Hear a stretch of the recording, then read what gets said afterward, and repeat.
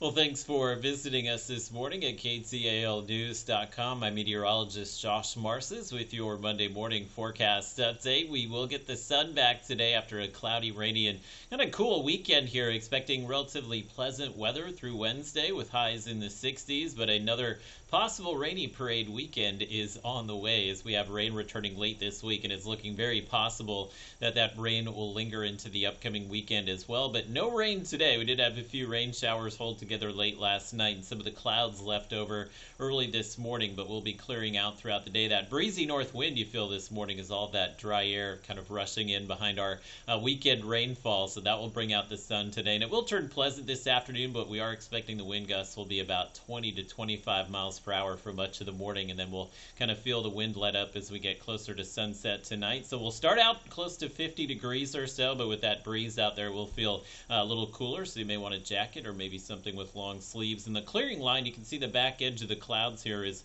basically up in Oklahoma and Arkansas, so we'll take a few hours here, but eventually we'll scour out the clouds. So expecting mostly sunny skies this afternoon, and pleasant temperatures. Highs typically early February in the upper 50s, low 60s, and most of us should be in the low to mid 60s today, so kind of a typical February day. And you can see the clouds going by the wayside relatively quickly, so we'll hold on to those sunny conditions this afternoon and expect we'll see a few clouds return tomorrow, but I expect another pleasant and sunny Tuesday as well. Look out for a cold night though. Once those winds drop off and we go calm tonight, and with those clear skies, it will be a pretty cold night here with temperatures dropping to freezing, especially in Oklahoma as well as Arkansas. So if you have anything that's sprouted in the garden, or if you've picked up any new plants in the last few weeks, make sure those are covered up late tonight. You can see our weekend area of low pressure moving over towards Florida. This ridge of high pressure will keep us dry through Wednesday, but again, this very strong area of low pressure out in the west coast. You may hear a lot about this in the upcoming days. Some flooding